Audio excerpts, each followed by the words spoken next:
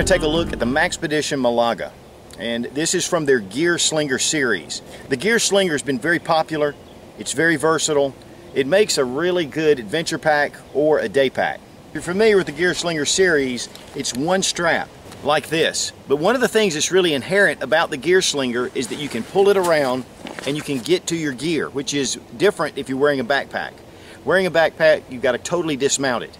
With this, you can continue to be on the move and get to the gear you need really quickly. Maxpedition has some of the most rugged packs out on the market, but the unique design is really what makes Maxpedition my favorite. There are so many different really cool things that Maxpedition does, and there's so many choices. I think the worst thing about Maxpedition is that it's so difficult to make a solid choice because so many packs can fit very specific needs. Now they start out with 1000 denier Cordura ballistic nylon, and this has been treated with a Teflon finish that is really great for abrasions, keeps it really looking good, but it also keeps it from staining. And one of the things you don't want to do with a Maxpedition pack is throw this in the wash. You can just take a wet damp cloth and rub it and clean it. Now this is about a day pack size. It's about 14 inches by 10 by 7. And you have a number of different compartments. You have a main compartment in the center, which we're going to look at. You have an outer upper pocket.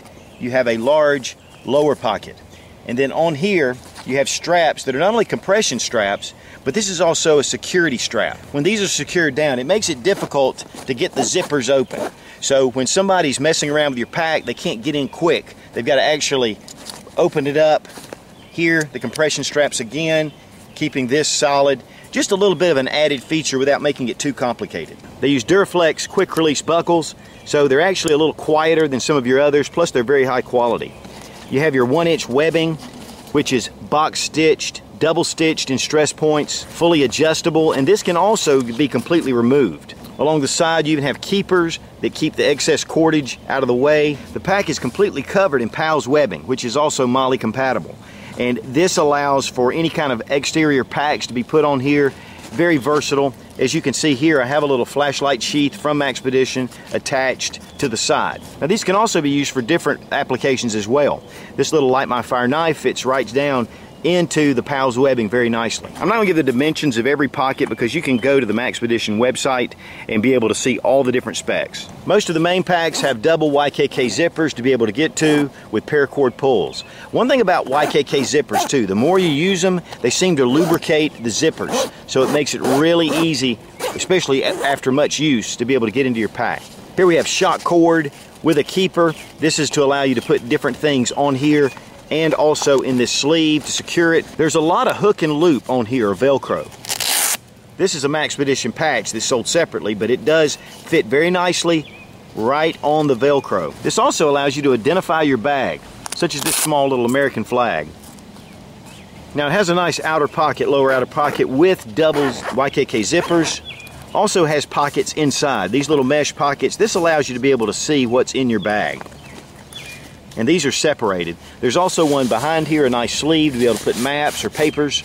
The front here also has a zippered mesh pocket sleeve with elastic bands here to secure other items. Also have a nice little keeper to put extra keys. On the front of the pocket, we have a zippered little pouch, nice little sleeve for certain items. The top outer pocket have a nice little place to be able to put a lot of items. It does have some room to be able to place some loose items. Of course, then we have little keepers here that are elastic, and we have a little sleeve in the back to be able to place valuables. The main pocket has double zippers, very roomy, a lot of room in the bottom. You can see that really large items can be placed down here. It does have a Velcro snap here to secure this sleeve in the back. On the front of the pocket, there's a nice sleeve that has a zippered compartment. It has 2 open sleeves, then a Velcro pull to be able to lift up, and you have a really nice large pouch that's hidden behind the main compartment. Of course, it has a grommet in the bottom. This is going to keep from water from being retained into the bag itself. And as you can see, there's a lot of gear that can be put in this bag. And the good thing about the zippers, they hold up well so you can really pack it out. Has an exceptional grab handle with the box and X stitching, neoprene sleeve on here that's been double stitched into place. It's great to have a grab handle to be able to just lift it and put it where you need to. D-rings on either side to attach gear. And then we have the large strap, and this goes across your chest. It's really nice and wide. It's closed foam padded, and then you have keepers all the way down. Has these elastic bands to be able to put a hydration tube through these bands to keep it secure, and of course the D-rings as well. You have a small little sleeve pocket right here. Large, nice Duraflex buckle. And it's great to have this buckle right here because you can dismount this bag really simply just by undoing the buckle. And that strap ends in a little clip that goes down on a D-ring.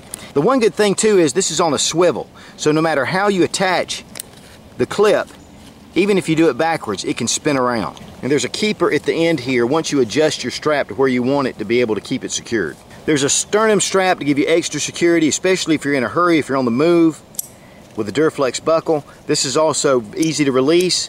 And then there's a whistle. And the whistle's great if you get lost or if you need help.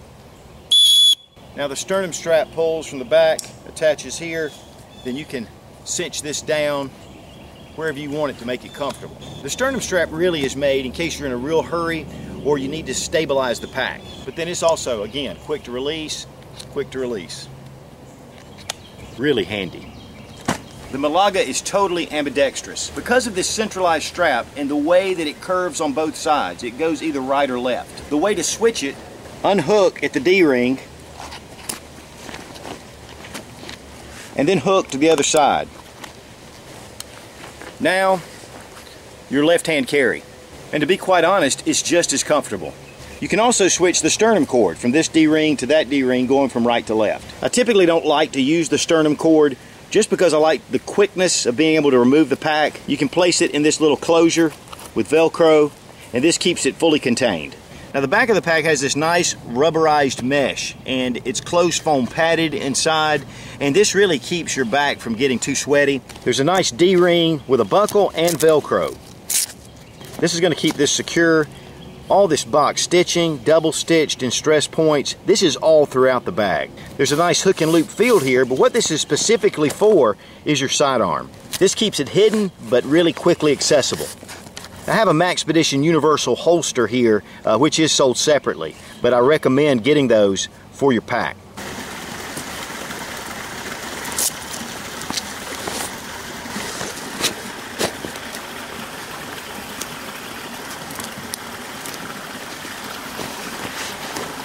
And you can see, even this large frame pistol remains hidden, but if you have a smaller pistol, it'll even be easier to keep it concealed.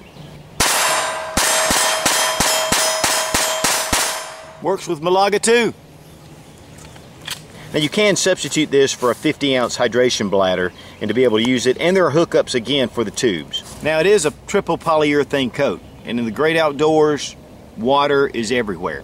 Rain can happen at any time. So because of that triple polyurethane coat, it just takes the water and it just runs right off. It's just like water off a duck's back. Water will be retained in the webbing itself, but it dries quickly. But on the Cordura, it stays really good and dry. I've used Maxpedition gear every day for the past 4 years. And it holds up well, it's rugged, it's tough. Some of the pieces I have really been through a lot, and yet they hold up excellently. Now if you order from the Maxpedition website, you get a 10% discount using Such in the coupon code when you check out. And Tim's just a great guy. He's put together a lot of incredible different style packs, very versatile to fit almost any need. The Maxpedition Malaga, an incredible adventure bag. Be strong, be of good courage. God bless America.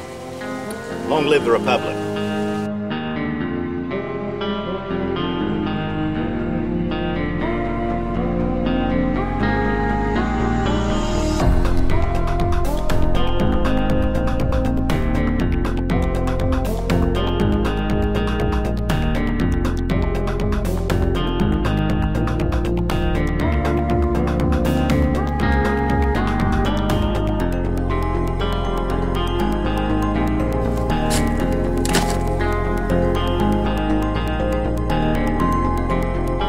Neoprene. It has a nice neoprene. Has a really nice, heavily stitched with box stitching with X'd and boxed. The pack is completely covered with Miles wet